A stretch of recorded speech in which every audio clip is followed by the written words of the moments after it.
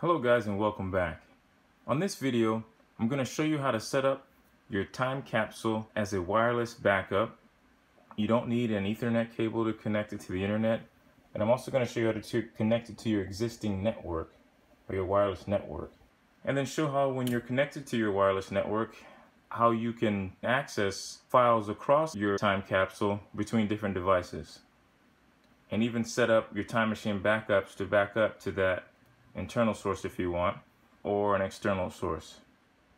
Alright, so let me introduce you to your time capsule a little bit. I'll take you on a quick walk around. If you look on the back, you've got several ports. You've got your power port, you've got your USB that you can connect an external hard drive to, or that you can connect a printer that's not wireless, your input for your Cat5 or your Ethernet cable, and your 3 extra ports to give you access to 3 different devices as an Ethernet device. They are gigabyte ports, so you can use this as your wireless router or your router if you want, or you can use your existing router. The way I'm going to show you how to set it up, we're going to be using this as like a base station, and I'm going to still be using my wireless router to route my internet through this, but I'm not going to use this as a router per se. You have your reset button here, and you've also got your lock if you want to lock your device down to a cable lock. Alright, so all we need for this process to get this set up is one cable, which is a power cable. That's it. So we're simply going to plug this power cable in. Step 1, right? That's the easy part. And then once we plug this power cable in, we're going to connect it. And then I'll show you how to run this setup, which is pretty straightforward to get this thing going. Alright, so let's get started. So now that we've got our time capsule plugged in and it's on, we're going to go through some pretty straightforward setup. So we're going to click on our Finder. Then we're going to go to Applications. Then we're going to go to Utilities folder at the bottom. And then we're going to click on Airport Utility.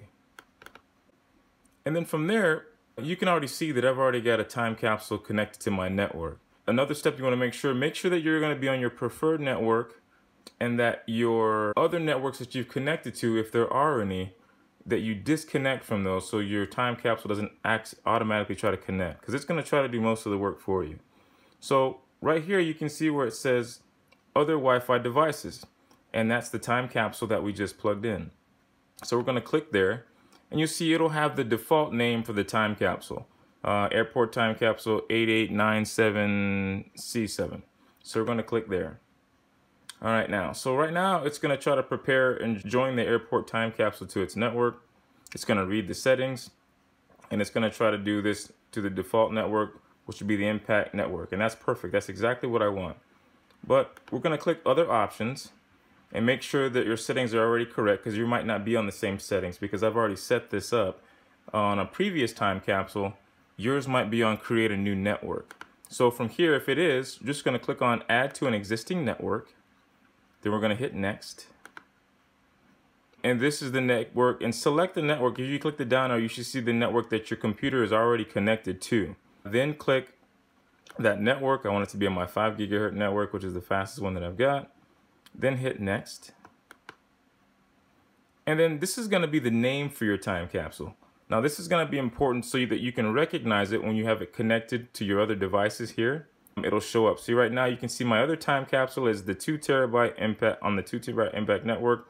So we want to give it a unique name so when it's connected, you know exactly where it is or what it's going to be used for. Now I'm going to use this one primarily for time machine backups. So I'm going to call this the 1 terabyte time machine time capsule and backup. It's going to be a long name, but that's okay. That just helps me identify what I want it to be or what it is. Now, next thing you're going to do is enter a password for your time capsule. Now, make sure that you remember this password. And this is so that when you connect through a different device on your network, they'll have to enter this password to get access to the files that are stored inside the internal hard drive. All right, so once you've entered your password, go ahead and click Next. And now basically it's going to find the network that we wanted. It's going to connect to that network. It found the time capsule. It's going to assign the properties that we told it to, which is that password. And now it's going to try to connect here momentarily. And we just let it do its thing. This is the pretty neat part about this setup. Apple tries to make it pretty much foolproof. So all you have to do is put in the basic information and you're good to go. So now it's just a waiting game. And as we're waiting, we can see that our time capsule has that amber light flashing. Now that amber light has switched to green. So now that green light means we're good to go. And now if we go back to our computer, we can see that yes, that is correct. It says setup complete. Now we're just going to click done, and then we'll see we have 2 time capsules that are connected, my 2 terabyte and now my 1 terabyte. Now if you look at the one that we just set up, you'll see there's a little red icon. Just click that icon and it'll tell you what's going on. What's going on is there's an update that's available, a firmware update. So let's go ahead and do that update. Just click on update, and you see at the top there it says cancel or continue. We're just gonna go ahead and click continue. And it's just letting you know that, hey, while it's doing this firmware update, it's gonna disconnect itself from the internet. So if you were doing something online, you're gonna lose a connection. So now it's gonna prepare the update and install that update. Now you can see it's preparing that firmware update, and now it's gonna be updating that firmware. That's basically the software inside of the time capsule. And when that firmware completes, it's gonna restart the time capsule, and then we'll be good to go. Then after this, I'm going to show you how to go in if you need to make any changes to the name or your password, and where you get to that. It's in the airport utility. And they make it pretty straightforward. Now the neat thing about this, let's say you've got your time capsule set up, and let's say you've got another computer that's not a Macintosh computer that you want to access the files on this to other devices on your network, and you can do that. If it's a Windows computer, you're going to want to install the airport utility on that device, and there's a link to that in the description of this video. Alright, so now that firmware update is almost complete, so you can see here. Now it's going to start restarting your time capsule. You can see that green light turned to amber, and as we see here, it's still restarting. It's going to restart and install that firmware that we just put on the time capsule. And that restart process does take a couple of minutes. Don't be alarmed or surprised, that's perfectly normal.